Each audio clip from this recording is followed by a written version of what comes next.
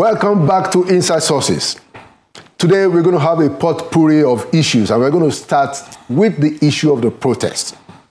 And to join me in this discussion, I have a formidable leader in the protest movement, if you can say that, in Nigeria. She was active with the Bring Back Our Girls movement, and she's a lawyer and a human rights activist. I'd like to welcome again, second time back to Inside Sources, Ms. Bukola Shonibare. Thank you for having me. Thank you for coming. All right, so let's talk about this protest. And I just want to start from, let's start from the end. What is going to be the outcome of this protest, as it were? Let's start from there. In your own view, how will we know that this protest is successful, that it has helped us to move the nation forward? Good. Thank you. Thank you for having me. I think first is to establish why this protest is ongoing, or why this protest is even starting in the first place, because that helps us to ascertain what the end goal is. And when the protest is tagged End Bad Governance, what it is simply saying is that there isn't good governance in Nigeria. And bad governance means different things to different people. To the student who is unable to continue school because of increase in school fees, there is bad governance. To the father who watched, his daughter die because of, inadequate health care, there is bad governance. To that group of people who have to watch a member of theirs die after being stabbed by, someone on the road of Abuja, there is bad governance. To the nursing mother who cannot, afford adequate health care for their child, there is bad governance. So bad governance means different things to different people. And so when there is protest, against bad governance, that says end bad governance in Nigeria, what it is saying is that this is the coming together of people who in their own way have been protesting in one way or the other.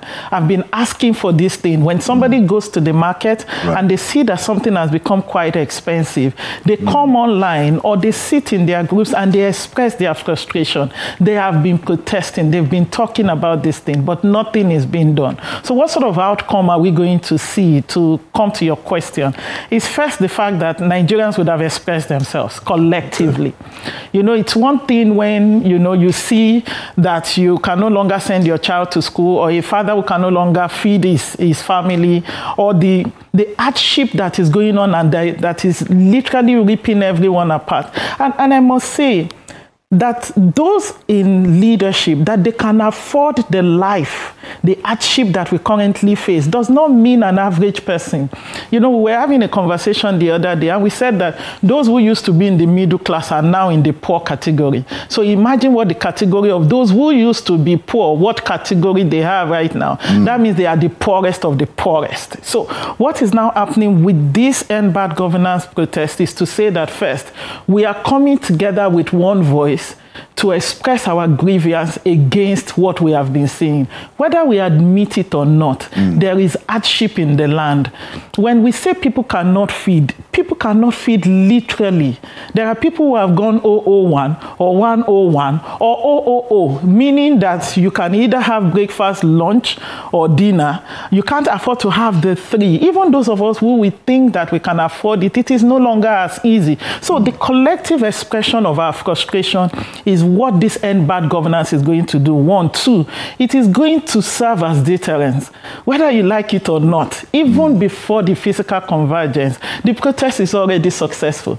The fact that there has been a lot of attacks, stigmatization, character assassination, deployment of different festivals, including the Oru Festival, to stop people, deployment of military, the militarization of civilian action. We've seen how that in itself is causing. So one thing you will see is that we expect that the Nigerian government will no longer treat the issues that people express themselves about. They will no longer treat it the same way, just sweeping it under the carpet. Nigerians have watched, especially young Nigerians, most of those who are coming out on this issue are young Nigerians. We have over 60% of our population as young Nigerians. Young Nigerians are watching. As of March 2024, Nigeria has accumulated debt of over 127 trillion naira as of March of 2024. And so you watch your future literally being sold away, and you expect people to just sit down. And so for the child who cannot even, afford quality education, you send your child to school, primary 1 to 6, the person cannot read basic English. And so that outcome that we expect to see is all of these things. We've been talking about NSAS for years. NSAS means end police brutality. Is there still police brutality? Yes. The other time we found a pregnant woman who was shot by a police officer in the presence of her husband. That is bad governance. Yet we campaigned, we protested, people were killed as a result of this, and yet that is still happening. So what outcome are we going to see? Is the fact that we have a collective voice.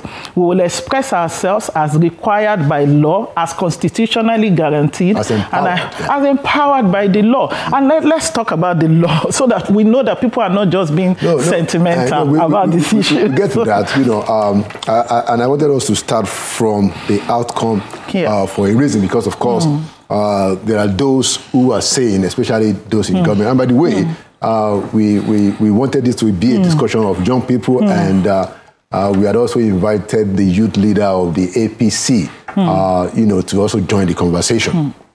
Now, just like you said, 60% of our population is young people. A lot of young people are the ones that are involved in the protest. But the other side is arguing that, look, the kind of outcome that they are afraid of is the violent outcome, which we had, we've had in the past. Now, so my question to you is that, now I'm not sure that you're one of the organizers, but at least I know you are supporting the protest. How best can this thing be managed from your own point of view to avoid a violent confrontation or a violent outcome? Thank you.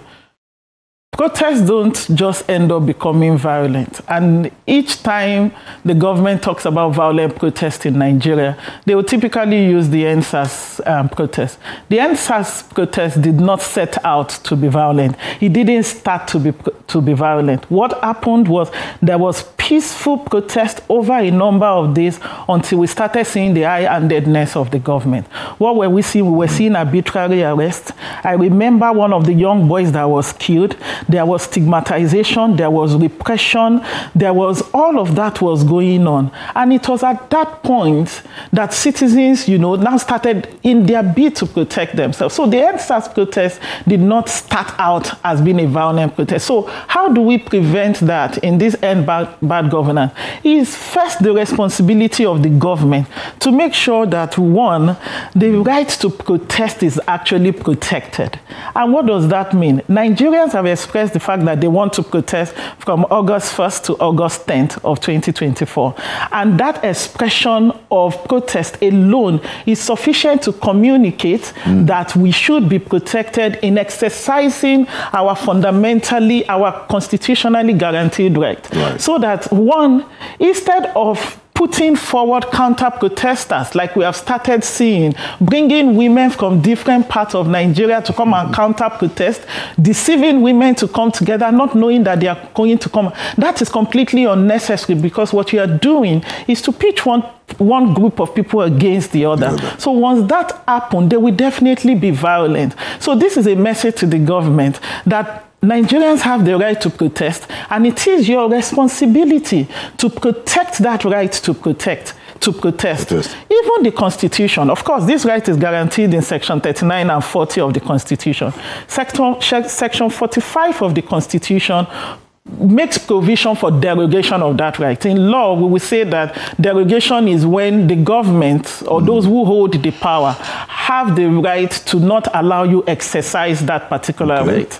But that is done within the ambit of specific principles. The principle of making sure that it is reasonably justified in a democratic society. Reasonability means that any action that you are taking to prevent people from exercising that right, that it is reasonable in a democratic society. And by democratic society, we are saying that it should be fair, it should be necessary, so it must meet the principle of necessity. It must also meet the principle of proportionality. Any measure that you are taking must be proportionate, to the legitimate aim that you seek. And, so making sure that that happens is one way to also prevent violent attack. And thirdly, and I remember May of 2015, when we're doing the Bring Back Our Girls campaign, because there were people in government who didn't like what we were doing, they saw it as an anti-Goodluck Jonathan protest. And I remember May of that, we're at the Unity Fountain, and we had this group of young men came into the Unity Fountain and they started beating us. They were beating us while we were there. They stabbed one of us. I remember Morocco, they stabbed him by the side and he kept saying that they have stabbed me, they have stabbed me. And all we were doing was to exercise our constitutionally guaranteed right to gather, to assemble, to protest, to express our opinion. But the sad reality of that day, as we were being beaten, policemen were standing around and they were watching us being beaten. And so we don't expect that we should have a repeat of that, because once that happened, what the Nigerian people will do is to also act back. Nobody will be attacked and just watch themselves being attacked. They will attack back. And so I expect that the bulk here rests on the part of the government. The body language of the government on one hand is saying that, yes, you have a right to protest and all of that. But the majority of the actions that we have been seeing, the character assassination, the stigmatization of the protesters, trying to limit it to a particular region of Nigeria, trying to discredit the organizers of the protest is completely unnecessary. What you are doing is to make people defensive. And so anything that happens, and those who are organizing it have said one thing: if anyone is killed in the course of this protest, right now nobody is saying that somebody must go, somebody must not go. But if that becomes the case, then they change the demand. And we're just going to set ourselves up for a necessarily elongated period of people protesting. And let me say this lastly. Nigerians don't just come out to protest. Everything that people are coming out to protest, there are things that people have expressed in one way or the other. And so the government must understand that we have the legitimacy, the right to actually come out collectively to express the way we feel. And it is their responsibility to make sure that in that expression of our right, that we are protected in so doing. Excellent.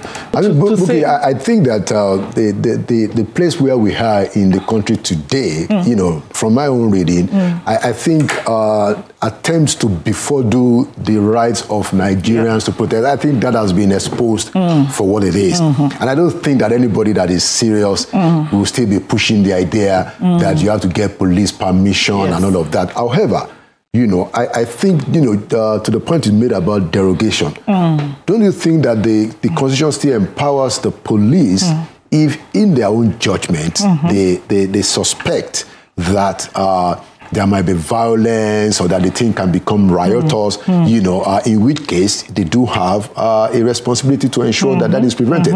What do you say about that? So that speaks to Section 45 of the Constitution. While Section 39 and 40 guarantees this right, what Section 45 did was to permit the government to limit that right in certain circumstances. Just as an example, during COVID, our right to movement was constrained because there was a national emergency. And so the government has the right to do that because it serves a legitimate aim. Now, but let's dissect Section 45 a bit to answer this question. Section 45 actually provides that the right to assembly and to right to association can be limited, right? However, it says that it must be reasonably justifiable in a democratic society in the interest of 1, defense, 2, public safety, 3, public order, 4, public morality, and 5, public health. For COVID-19, it was the public health. None of these 5 is in place now. There is no defense you are trying to protect. There is no public safety, and which is where they keep pushing out the word violence, so that in any derogation of the right to assemble or freely protest, you will say you are trying to protect public safety. But the guidance, permit me to close my thought by saying, the guidance has also then been provided in that same law. Now, whatever you are now doing must be necessary, must be proportionate, and it must achieve a legitimate aim. So if your aim is to prevent people from protesting because you don't like what they are protesting about, that's not a legitimate aim. That's a selfish aim. Okay, so just so, I mean, and it's good that you're also a lawyer, you know, so you can balance these issues for us. So in Lagos State, you know, a group of, you know, where they didn't describe as thugs have come out to say that, look, if anybody comes out, you know, we're going to beat them up. Now, doesn't that give the police a responsibility to ensure that that kind of violence doesn't take place? I mean, is that not a grounds for the police to say that, look, I mean, if people come out and then they start to beat them, how do you think the police should respond to that? The police should protect the protesters in this case, or the protesters, like some people call it. The case here is the fact that we want to protest is a constitutionally guaranteed right. But this group is saying don't come out to protest. That don't come out to protest is not a constitutionally guaranteed right. It's not anywhere in the Constitution that another group can come to counter.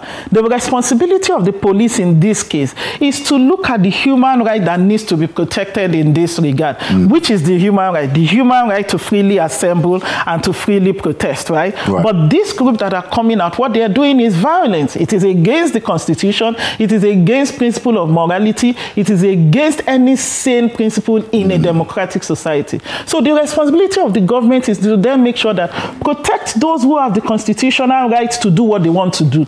These people who want to infringe on that right, protect us against those people. So you can't say that because of that. Saying that they're going to be violent. They're going to say that if you come out, we're going to beat you up. Yeah, so they can't bring in the element of public safety in this regard, because what has happened now is the fact that that group does not have any constitutionally guaranteed right to say that people cannot come out to protest, which is a right that has been protected in our Constitution. Okay, final question, Bukola, just because of our time. So some people are saying that, look, everybody who wants to protest should go to their states. What do you say to that? I mean, don't protest in my state. You know, that's what some people are saying, especially in Lagos. They're saying that, look, if you want to protest, how can you find your way to your state? How do you respond to that? The constitutional right to protest does not give any condition to say that when you want to protest, you should only protest within a particular state, within your state of origin. So it is completely baseless.